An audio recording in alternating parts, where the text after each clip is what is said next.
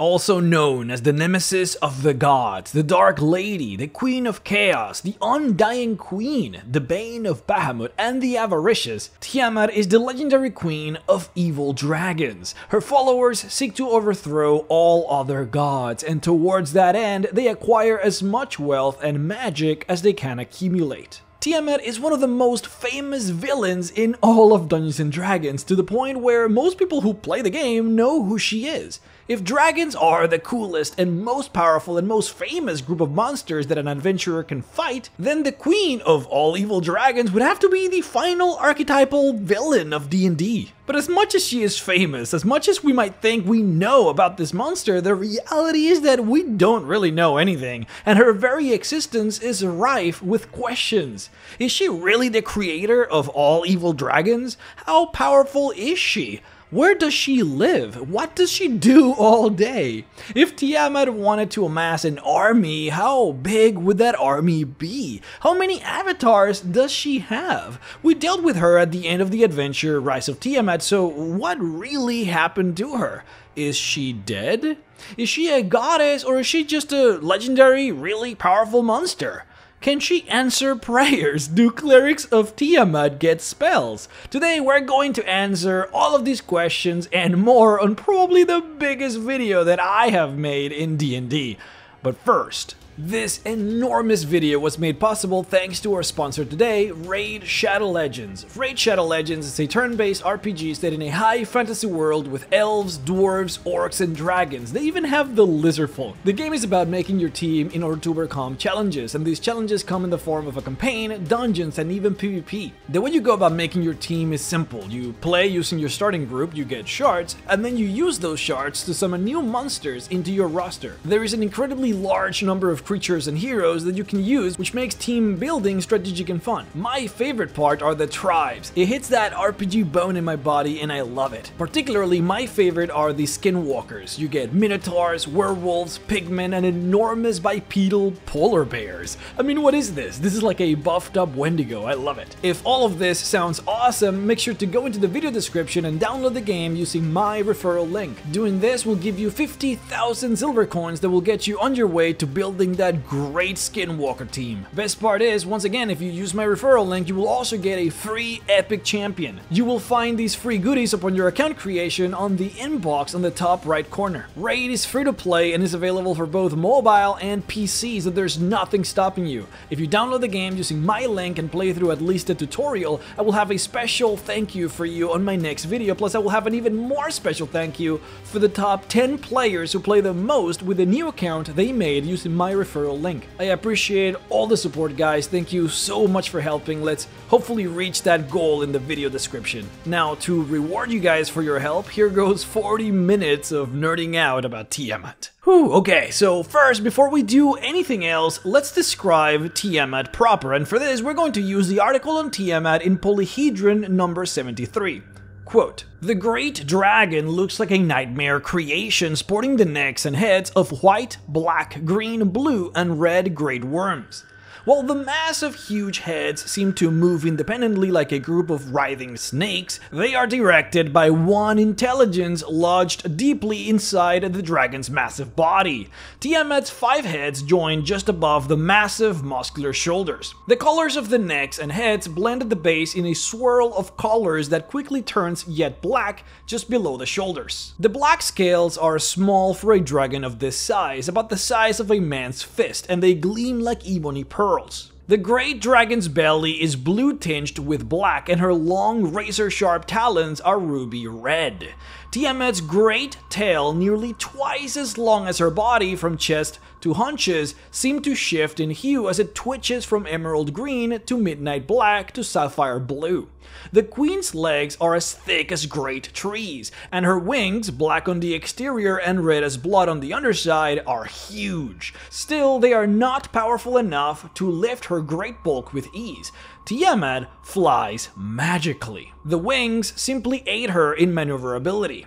Tiamat's teeth in her 5 heads are an opal white, sharp and long, and when the queen opens her mouth, the air seems to smell of brimstone and sulfur." End quote. What you see here is a true chromatic dragon, a dragon that comprises multiple colors, and further, a dragon that represents every single evil dragon type. Though it actually goes further than that, at least further than what it seems. One thing that many descriptions miss, and most people don't actually know, is that Tiamat actually has the tail of a wyvern. If you guys haven't seen my video on wyverns, then you might not know that wyverns were seen as possibly being some of the first types of dragons ever made. Their history is important in the overall history of dragons, even though now they are barely even considered dragons anymore. But regardless, Tiamat possesses a very powerful and very poisonous wyvern tail that she uses in combat.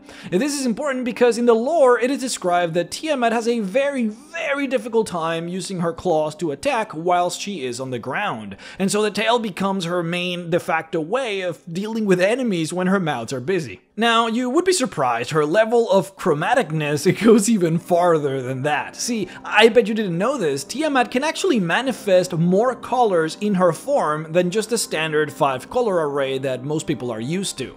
According to powers and pantheons, the only rules that Tiamat has to abide by when she creates avatars is, quote, "As long as there are no more than 5 total, each head's colors and powers are unique, and each corresponds to an evil chromatic dragon species found in the realms." End quote.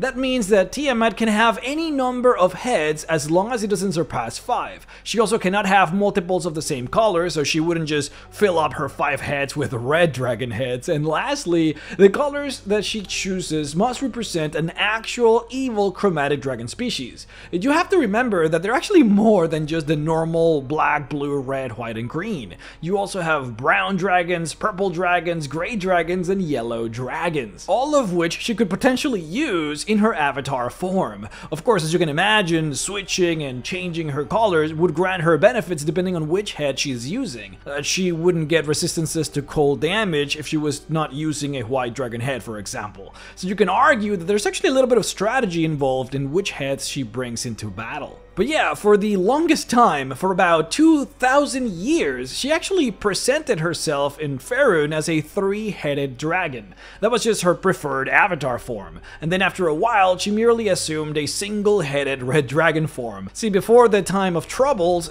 a god could really just take whatever form they wanted as their avatar, with rarely much of a restriction. She does have more forms, but we will cover them later as they become important. But yeah, this is her normal form and her favorite avatar persona. You probably already know a lot about this otherwise though. Tiamat can use every single head to breathe his corresponding elemental breath. All the heads can act on their own, but in the end, they are all part of a single mind that controls them all in the middle of the body. It is interesting though that according to Polyhedron number 73, no living mortal has ever survived the 5-head breath attack from her real body. But okay, let's actually go a little bit deeper. We now know what Tiamat is, like physically, but what really is she? She looks like she's the only multi-headed dragon of this type in existence, but is that actually true? Is she a unique goddess or merely a unique legendary monster? Man, even the short answer to this question is tricky because it is kind of both. See, when a god has a baby, that baby is not inherently a deity. Titans or Empyreans, which are the traditional offspring of the gods, are not necessarily gods themselves, even though they do possess something close to godly power. Tiamat and Bahamut are both the offspring of Io, also known as Asgarath. Now, there is debate on whether Asgarath was a deity or a primordial, but that's beside the point. Tiamat didn't start as a deity, but merely as a legendary unique spawn of Asgarath. Now, some legends say that she, alongside Bahamut, were the firstborn of this god, which would explain why she is so special and unique. But regardless, being so powerful and so unique, and being probably the firstborn, made all of the other evil dragons rally onto her and venerate her, which then granted her the power of a deity. Now, I do do want you to keep in mind that there is nothing more debated and less understood than the beginnings of dragons in Dungeons & Dragons. Every race has its own myths and legends, and one can't really grab truth from falsehoods. In the book Divine Power, we're told that Tiamat and Bahamut came out from the shattered body of Asgarath when he was killed in the War of Creation. In the Draconomicon of 2nd edition, we're told that evil dragon religion, so like what red dragons believe, is that Asgarath was really Tiamat. That it was Tiamat who originally bled, and from her blood came all the chromatic dragons except for one, Bahamut. That he, as a renegade being different from the rest, wanted to create more of his kind, so he followed the same ritual that Tiamat did and bled as well, creating more of his kind. But then we get a different legend from the book Races of Creation. We are told that Dragonborn believed that Asgarath purposefully gave birth to both Bahamut and Tiamat at the same time because he could not contain all the best attributes of himself in a single creation. So his plan was that he would share his best attributes in two different beings, and then have those beings reproduce in order to create the perfect baby dragons. The problem was that Tiamat and Bahamut were too different and they hated each other, so the plan didn't work. But if at any point in time Bahamut and Tiamat were to reproduce, and then you would truly see possibly a true perfect being. So as you can see, nobody really knows what the truth is. The fact of the matter is, and what is important here, is that Tiamat is currently, as of today, a deity, and that is the case because she is venerated enough to become one. Tiamat is also known as a multi-spheric deity, which means she is venerated in more than just one world. So if she were to be fully killed in one world, she would still live in others. Killing her in a world would merely prevent her from projecting herself and or giving spells in that world. But let's bring it back a bit. Just because she is a unique deity doesn't mean that she is not also a unique monster. What exactly is this multi-headed chromatic style of dragon? What you will find very interesting is that according to Dragon Magazine number 75, Tiamat can actually give birth to not just fully chromatic dragons like herself, but also multi-headed dragons. For reasons that are unknown, though probably to safeguard her power and uniqueness, she eats these babies and never lets them grow. This is why you never see creatures that look like Tiamat simply roaming around, though again, I guess it does mean that it is not impossible. The one type of monster though that you will see roaming around that you could argue does look like Tiamat somewhat are what we call Draco Hydras. You can find these guys on the Draconomicon of 2nd edition, though as much as they might look like something that Tiamat would have created, they're fairly different. For one, they do have the breath weapon of a black dragon, but they instead are muddy brown in color and possess the intelligence and temperament of a white dragon. Nobody knows the nature of their creation, whether they are some form of proto-dragon from back in the day, or whether Tiamat actually created them, or maybe some other entity. Though based on the lore, they don't seem to be that directly connected to Tiamat. What it does though is it does gives us at least a measure of fear of what truly could happen if Tiamat decided to let live her monstrous multi-headed chromatic creations that she gives birth to every once in a while. Okay, so now we know what she is, but where is she? And this is another interesting dilemma that many people have, because throughout the editions we have gotten multiple different answers. In Fates and Pantheons we were told that she had a realm in Heliopolis, where the Mulhorandi Pantheon resides. In the Player's Guide to Faerun, we were told that she had a realm in Dragon Eyrie, which is the home of the traditional Draconic Pantheon. And then in the Forgotten Realms Campaign Guide, we were told that she had a realm in Banehold, and further, we were told that she was serving Bane in there. Now, of course, we are also told multiple times throughout the editions that she is in Avernus, in the first layer of Hell. In the 5th edition adventure, Hoard of the Dragon Queen and Rise of Tiamat, we're told that Tiamat is attempting to break the shackles that bind her in Hell, and so she seeks to enter the Prime Material Realm. So of course, the assumption there would be that she is a prisoner in Hell. But the problem is that we're one day told that she rules the first layer of Hell, and then the next day we're told that she doesn't. We're told that she has a grand dominion in Hell, but then the next day we're told that she's a prisoner. Further, you presumably kill Tiamat in Rise of Tiamat, but then the question is she actually dead? What is going on? According to Ed Greenwood, the creator of the Forgotten Realms world, Tiamat has been in Avernus the whole time and has never actually left. Every single mention of her being somewhere else has merely been either a diversion or a ruse in order to make people believe that she is grander than what she might actually be. See, Tiamat is very, very old, and without the powers granted to her by being a deity, her body would eventually deteriorate. She is, for all intents and purposes, immortal, but her regeneration has slowed down throughout the many ages, and this has afflicted her with internal aches and pains.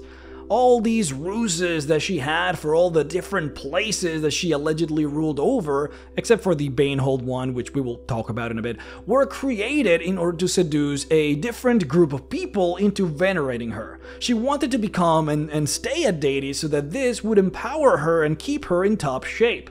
Further, she used these ruses in order to spread her essence to different planes in case she was ever defeated. Then she would survive, almost like a Horcrux in Harry Potter. In Heliopolis, she had a lone lich that was connected to the real Tiamat through a form of psychic spell so that they could both communicate. This lich was imbued with the essence of Tiamat, so if her real body was somehow destroyed, she could actually assume existence in the lich. The reason for Dragon Eerie is a bit more interesting though. Through deception, manipulation, and then using the body of said lich, she actually invaded Dragon Eerie in secret and silently murdered the dragon god Asarul, a dragon god of magic who was an old rival of Tiamat.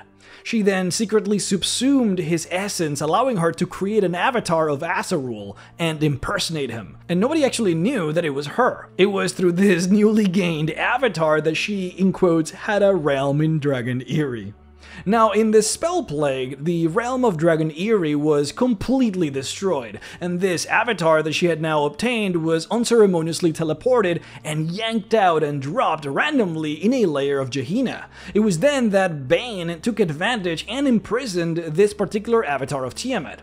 Bane, being the god of tyranny and control, basically tormented and tortured this avatar of Tiamat for a long time, and Tiamat played the part of the subdued prisoner until it was time to strike. To keep this story short, this Asarul avatar that she had eventually escaped with a large modicum of power stolen from Bane and found its way to Avernus, where the real body of Tiamat was. So in short, Tiamat only really has one dominion, and that is Avernus. Everything else has either been a fictional story to sell to ignorant priests or some kind of plot in order to obtain more power.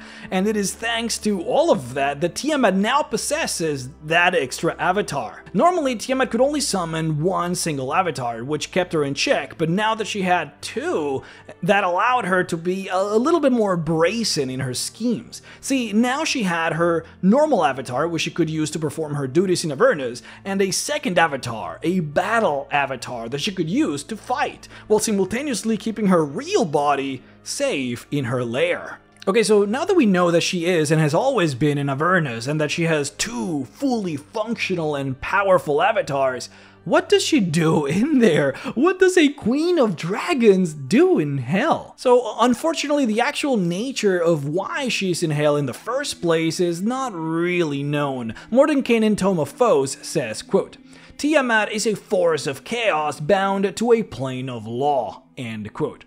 For all intents and purposes, she has no reason being here, yet here she is. In fact, she has been here since essentially the inception of Dungeons & Dragons. She has been there and considered a fully fledged archdevil since 1st edition. It was then in 1st edition when we were told that she dominated the first layer of hell, Avernus, as the ruler of it. See, Avernus is the one layer where you really don't want to be, at least if you're a devil or a person fully living in the plane.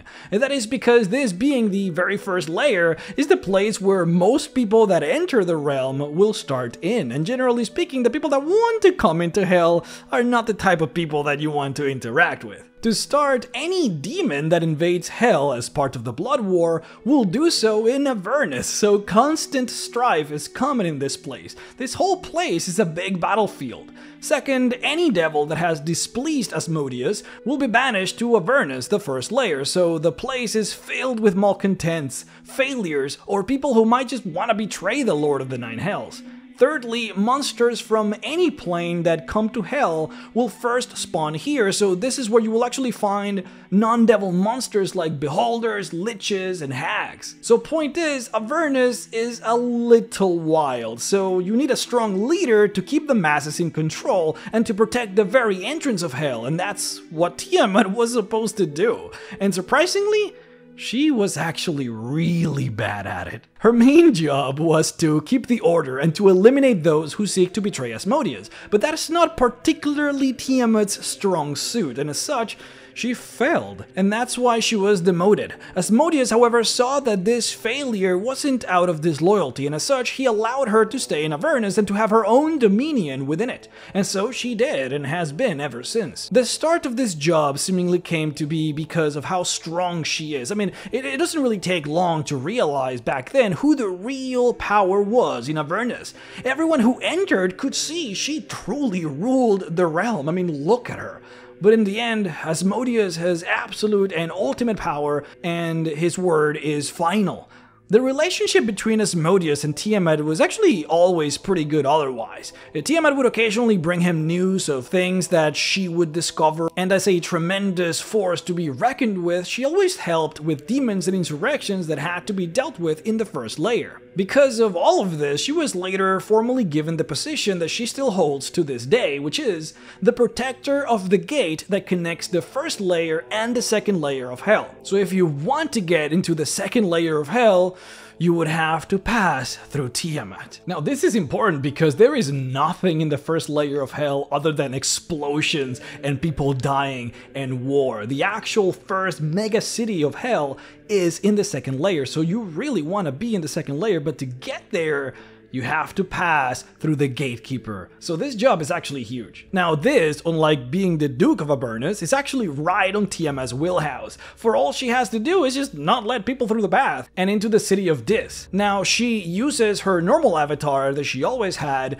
to protect the gate permanently, and she uses her new avatar, the avatar she gained by killing Azarul, to battle demons and correct insurrections in Avernus, or to invade the prime material realm. Indeed, the Tiamat that you see at the end of Rise of Tiamat was confirmed to be that particular avatar, and now that it is destroyed, it means that Tiamat can no longer be a force around Avernus without either sacrificing her one job of protecting the gate to the second layer, or without putting her real body in harm's way, neither of which she would want to do. This is why, if you were to find your way into Avernus, it is very likely that you wouldn't see her being particularly active anymore. Her battle avatar has been destroyed after all. Now, the reason that she felt caged and shackled in Avernus came from a fortunate clash of minds that she had with the actual Duke of Avernus at the time, Bel, who was forewarned by Asmodeus to establish a firm control over her, imprisoning her in her kingdom in Avernus so that she, quote, doesn't get above herself and kindle personal ambitions, end quote. When Tiamat found this out, she became enraged. She felt betrayed, and now believes that all the archdevils of the Nine Hells see her as a lesser being, as a mere monster to be duped and exploited, as a prisoner. And now, determined to be caged nowhere and by no one, she reached out to her worshippers in the realms, which is why we see the events that transpired in the Tyranny of Dragons storyline. Now that she feels caged and duped by Asmodeus, she's trying to find a way out. I do want to point out, though, that one of the biggest reasons for Tiamat's anger really was a strong feeling of betrayal, for during her time in Avernus, she truly helped Asmodeus in as much as he could. Many people don't actually know, but the main weapon of Asmodeus, the famous Ruby Rod, was actually made with the help of Tiamat. But now, moving forward. With all of this being said, what does her realm in Avernus actually look like? How strong is she there? What are the sizes of her armies? Her lair resides in a massive mountain that is said to be filled with the bones of her enemies. Enormous, colossal bones that litter the bottom of the mountain. At the very top of this mountain, you would see a castle of immense proportions which she constructed magically out of molten lava and bones. Quote, Although solid, the castle exterior walls appear to flow like lava and cause most creatures to avoid the place. The castle is an extension of the queen's personality. Its spires are twisted and grotesque. There are no windows, and the walls are studded with bits of sharp material and jagged bones, which can injure all but the most wary. The macabre yet impressive structure is avoided by nearly all the inhabitants of Avernus. The great evil dragon knows what is transpiring within every square inch of her castle and within many square miles beyond. Because of this, it is impossible to surprise her in her lair. Her treasure is vast and litters the castle. In some places, it is so thick she has shaped it into walls and uses it to cover the floor. Tiamat has a precise inventory of her wealth, down to each insignificant copper, and she has spent many decades mentally cataloging it so that she knows what all her magical items can do. She uses some of the items to further her malign gains. The Queen of Evil Dragons spends nearly all the time within her castle. She remains knowledgeable about what is transpiring on other worlds and planes through magical items, spies, and cults of humans and demi-humans that she has bent to her will. On rare occasions, when something has sparked her interest enough for personal investigation, she dons a human or demi-human guise and takes one member of her court, also disguised, with her. End quote. The inside of her lair is filled with monsters and dragons, most of which spend their entire lives vying for her approval. Those that succeed in this enter her court, which is composed of 5 dragons, male dragons of each color: red, black, white, green, and blue. Quote, "The court is handpicked by the queen based on their loyalty and the amount of gifts and services that they have provided. When a member of her court becomes too infirm, she takes the dragon to another plane, personally slays him, and immediately selects a replacement. Members of the court store their treasure within Tiamat's castle in separate chambers which are considered their own territories." End quote. It is with these male dragons in her court that she mates with, and when she does, the other 4 members of the court will form a ring around Tiamat and the one that she's mating with in order to protect them while they do it. When she does, she typically bears litters of 1 to 4 baby dragons after an average gestation period of only 6 days, which is, by the way, insane.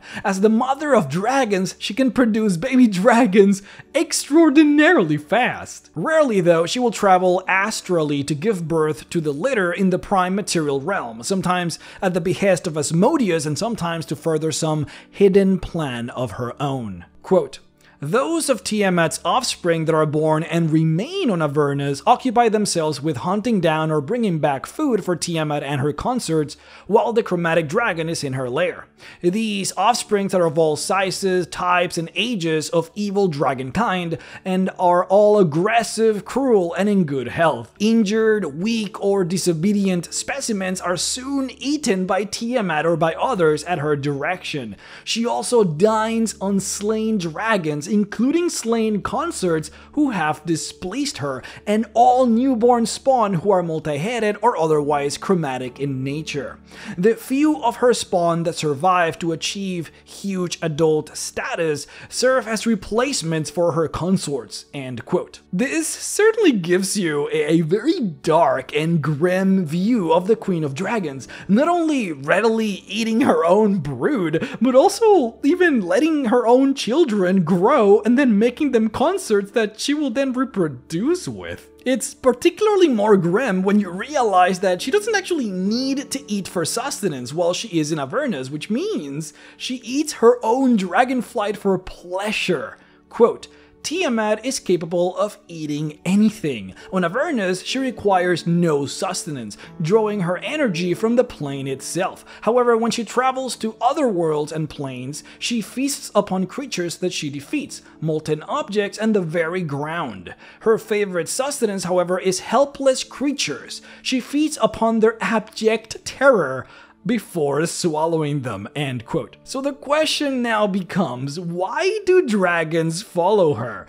who is she to all these dragons? Tiamat is very interesting in that she's supposed to be the mother of evil dragonkind and a goddess to dragons, but dragons are not religious. I mean, for real, how often have you actually seen a dragon cleric? Probably ever. You do see silver dragons who are paladins of Bahamut, but chromatic dragons who are paladins or clerics? Not particularly. During the Great War between the metallic dragons and the chromatic dragons a long time ago, dragons realized that serving gods who would allow such major wars to occur on their behalf wouldn't be gods worthy of being praised, and as such, dragons just kind of became secular after that. I mean, I'm generalizing here, but basically, dragons don't tend to pray to Tiamat. They do respect her and they do pay tribute to her, and many do see her as the original creator of evil dragonkind, but most don't pray to her as one would pray to a god. This is from Races of Dragons. Quote, "All evil dragons pay homage to Tiamat. Green and blue dragons acknowledge her sovereignty the most readily. Many are proud to call themselves her spawn, able to trace their bloodlines back to their god. Good dragons have a healthy respect for Tiamat, though they try to avoid mentioning or thinking about her. Though most evil dragons honor Tiamat, few keep shrines dedicated to her in their lairs because they don't want Tiamat's greedy eyes gazing at their treasure hoards. Instead, they dedicate vast, gloomy caverns to their deity and keep them stocked with treasure and sacrifices. To commemorate a victory such as destroying a town, repulsing a thief seeking to pilfer from one's hoard, or gaining a great treasure, the followers of Tiamat celebrate by indulging in great wickedness, including torturing prisoners or even fighting one another to prove their supremacy." End quote. Tiamat is actually what you would consider a human god, ironically, because most of her servitors are actually human. This comes from Powers and Pantheons. Quote, "Those who know of her are more likely to think of her as a powerful, legendary monster than a divine power. She is said to be the mother and or queen of the evil subspecies of dragons. Among dragons, Tiamat is traditionally considered a human goddess, worthy of respect and fear but not worship. In recent decades, a few chromatic dragons have joined her cult, but that is still relatively rare." End quote. For most of the history of the Forgotten Realms, Tiamat used to be a god in the Untheric Pantheon, a group of gods that served the region of Unther. In this region, she was well known as a god, but in the rest of Faerun, not particularly. People in Baldur's Gate, Waterdeep, and Neverwinter never really saw Tiamat as an actual god. In fact, if you were to ask them, they would have told you that she was probably just simply a powerful, legendary monster, but nothing more than that. This here is a crude map of how the religious boundaries between pantheons existed. Tiamat was a member of the pantheon that ruled this tiny region right here, which meant she could only give spells to those that existed within that tiny region. Attempting to open up churches in other regions would have gotten her not just in trouble with the other gods, but probably even killed. That's why nobody saw her as a god outside of that small area. You can also tell that Uptau has complete control over Cholt, by the way. That's just a fun fact. Anyways, many things happened in Unther that we don't have to talk about. All you need to know is that she grew at odds with her own pantheon and had many fights with Gilgiam, who was the leader of that pantheon. Through major schemes and multiple fights, she ended up actually defeating him, and the pantheon eventually ended up dissolving. This is the moment when Tiamat decided that she was gonna go all in on getting as many followers as possible in order to become stronger. And this is the moment when she started to attempt to take over the Cult of the Dragon. And those of you who started playing in 5th edition might not know, but the Cult of the Dragon originally had nothing to do with Tiamat or any god for that matter. They were a completely secular group who only focused on transforming dragons into Draco Liches, and that's just what they did. They did worship and serve these Draco Liches, and Tiamat figured that she could get in on that. In order to fool the cultists, she actually created a new persona called the Undying One, which was an avatar of a 5-headed Draco Lich, and using this persona, she seduced most of the cult into venerating her and into usurping the old leadership. Using this newfound veneration, Eo the Overseer allowed her to join the bigger roster of gods in the Faerunian pantheon, essentially granting her access to the whole continent. She continued on to vie for control of the Cult of the Dragon in order to get extra worshippers. She left a puppet leader in the region of Unther who further curtailed veneration towards her, and then she sought destruction and chaos in the world using all of this newfound power. So going back to why dragons follow her, it is honestly strictly her power. I mean, she is a goddess, and her dominion is evil dragonflight after all. That means that whatever her power, it is at its strongest when dealing with evil dragonflight. If she makes a magic item using her divine essence, she has the ability to create powers for that magic item that deals with evil dragonflight. If she's going to cast a spell, it is at its strongest when it has something to do or it is used against evil dragonflight. Because evil dragonflight is her portfolio of divinity, she has power over it. Evil dragons simply fear her, and because of it, they pay tribute to her in whatever way they can, though mostly through monetary sacrifice. If Tiamat asks an evil dragon for something, that evil dragon has to do it lest it incurs her wrath, and that's basically the gist of it. Now, it is also believed that Tiamat has the power to charm evil dragons, but that's really seldom seen. The question would be now, could a heroic evil dragon who has had enough take her down and maybe even take her place? Probably not. Let's talk about her armies. So in the same way as gods do not use their sons, the Empyreans or the Titans, for combat in their armies, so doesn't Tiamat use dragons in hers. Gods use angels, and likewise Tiamat uses her devils. The armies of Tiamat are composed exclusively of what we call Abishai, which are Batesu devils completely under her servitude. Asmodeus could command them, but only by proxy, because Asmodeus rules over Tiamat, he has the authority to command them, but at the end of the day, they are Tiamat's brood, and she is the ultimate boss. Not that she would ever displease him openly anyways. According to Dragon Magazine number 75, Tiamat has 3 main generals who lead her armies. The first one is Duke Amdusius, her skillful negotiator and mediator. This is the guy that you would probably meet if you wish to deal with Tiamat or make a trade with her of some form. Now, he has 3 shapes, one of which is a yellow unicorn with eyes of flame and a purple horn, a hawk-headed man, or his favorite form, which is a wolf with a prehensile and constricting serpent's tail. He leads 29 companies of Abishai, which amount to roughly 2,300 to 4,300 units. The second Duke is Malphus, who appears as a powerful, dark-complexioned man dressed in black velvet studded with gems. The velvet is of considerable value, for there are 333 gems in it, each worth around 100 gold pieces each. His other form is of a large crow-like bird. He leads a whole 40 companies of Abishai, which roughly amounts to 3,200 to over 6,000 units. Lastly, we have Gope, which is a pit fiend who leads 3 companies of Erinias, I'm not sure how to pronounce that, which amounts to roughly 240 to 450 units. According to the Fiendish Codex number 2, Malphus and Amdusius are the only unique devils in the hierarchy of the 9 hells that make their home in Avernus. That would be devils that are not the traditional cookie-cutter line of devils. It makes them pretty unique. But this should give you a good understanding of her armies, though also keep in mind that this is just her offensive units that she uses as a military force. Her actual castle is also filled with dragons and consorts and all kinds of monsters. On top of that, she does have 1 current active avatar and 1 currently dead avatar, plus of course her actual real body, which would probably be even stronger than her avatars. You must also keep in mind that that is not just large numbers, but Abishai themselves are individually very strong. They come in chromatic colors, so you have red, blue, black, green, and white, and each of them serve a different purpose. Black Abishai are emissaries, blue Abishai are the spellcasters and the smartest, greens are the envoys. See, the black Avishais are usually sent more strictly for message deliveries or easy missions, where the greens are the real big diplomats with an expert sense of insight and persuasion.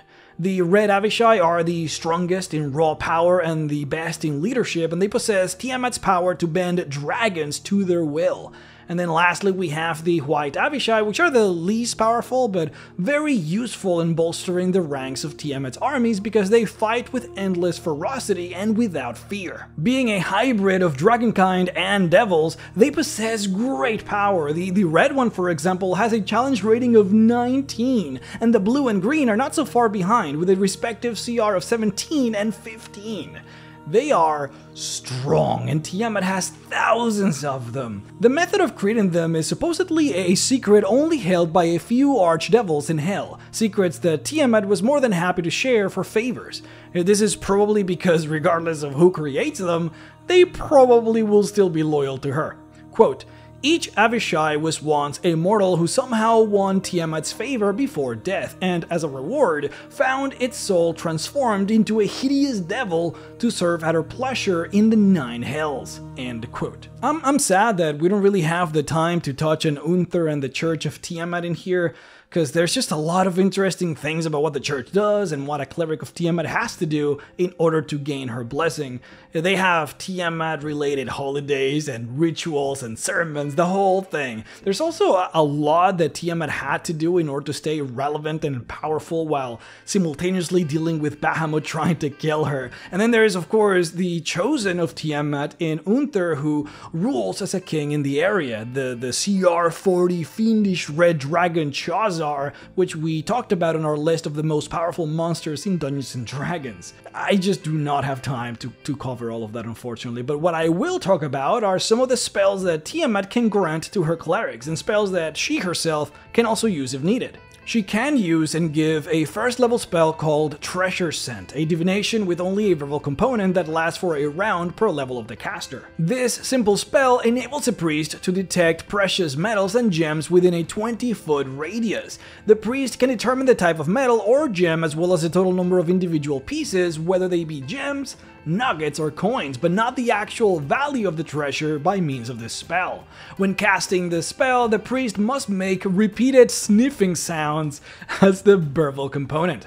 Tiamat requires that any priest employing this spell sacrifice 20% of any newly located treasure to her within 10 days of its discovery or face her wrath. We also have a 4th level spell called Dragon Scales. It needs a verbal component, somatic, and material with a duration of 1 turn per level. The spell creates a plating of dragon scales that grow from the priest's epidermis to cover all of the body except the head. The dragon scales give the priest a base AC of 4 and a +2 AC bonus. Now this is 2nd edition D&D, so AC just sort of worked differently back then, but you get the gist of it. There were also 2 6th level spells. The first one called Sleep of Dragons. This one's really cool. A charm spell with a touch range. By means of this spell, the spellcaster causes a being to fall into a deep slumber, similar to the hibernating sleep of dragons. While in this state, the being does not require food, drink, or air and ages only a single year per century. This magical slumber can only be ended if the being is killed, dies of old age, a process that usually takes millennia, or is touched with a fragment of dragon bone, no matter how small. Dispel magic, remove curse, and such general remedies does not work. In addition, immunities and magical resistances to the common sleep spell do not work for Sleep of Dragons. It's a really cool spell. And then lastly, the other 6th level spell we have is Spawn of Tiamat, an alteration spell. By means of this spell, a priest can cause any of Tiamat's spawn, defined as any chromatic dragon, to grow a 2nd head and neck for the duration of the incantation. Identical in appearance to the original head, the 2nd head can bite once per round in addition to the dragon's normal attacks. Dragons cannot normally employ their breath weapons while making physical attacks, but by means of this spell only, a dragon can employ its breath weapon with the 2nd head while attacking physically or casting spells with the original head and body. According to legend, the cult of Tiamat in Unther employed a 7th level variant of this spell, Lernaean Spawn of Tiamat, that imbued the 2nd head with the properties exhibited by Lernaean Hydra. Also noted that some dragons themselves who worship Tiamat are reportedly able to cast a version of this spell using their draconic magic. The Lernean Hydra is the Hydra that if you cut one of its heads, it grows 2 in its place. So presumably you would give this second head the same property as that, which is insane. Now, I did my best here not to spoil any of the adventures where Tiamat makes an appearance, as difficult as it was. Otherwise, I might have added a few things here and there. This includes the reason as to why the Gith use dragons, like you might have seen on the trailer for Baldur's Gate 3. I didn't want to really talk too much about that because I'm afraid that I might spoil something that would probably be a lot of fun to discover in the game, so I just figured that you guys would appreciate that anyways. Whew, there you go. That was a long video, guys. Thank you so much for watching. I would like to ask once again, please, if you would like to support the channel, if you would like to support me, then please click on that link in the description below to check out Raid Shadow Legends and do the tutorial, play through the game, and just enjoy it for me. If we get the 430 referrals for it, the campaign would be successful, and if that happens, I promise you that I will make another 40-minute long video for you guys on whatever topic you guys want. Just leave me your suggestions in the description and I'll try and make it happen for you guys. Please, it would really help me out if you guys help me with this promotion. But yeah, other than that, I would like to personally thank my Patreon supporters: Rukato Fan, Zach Bowell, Walker Motley, Barry Maskant, 5E Magic Shop, Daniel Umar, Rusty Rain, Morgan Johnson, Biotechnofrag, Daniel Luna, Dog Feeder, Terry Culp, Baracus Law, Omega Scales, Karathas the Bulwark, Ozol, Soundtech, Ziri, Alex Cookson, Square Chicken, Ariel Nelson, Benjamin Bosters, Io is Awesome, Falky951, Jacob Krazed, Griffin Pierce, Ziran King, Brad Salazar, Sabine Kurjab, Solarensis or Doric, Tesla Coil, Michael S, Prince Daylight Morning Crown, William Sladden, Drayden, Troll Skull Dude, Mr. Salty, Adam A, Silent Shoppa, The Role-Playing Junkies Podcast, Thomas Hunt, and Jericho Darkstar for supporting me on Patreon at the $25 level. If you'd like to support me as well, then please head on over to patreon.com/MrRex to support. Alright guys, thank you so much for watching, and for those of you who do play the game, there will be a special thank you on the next video with your names and everything, so please do that. See you all next time. Bye-bye.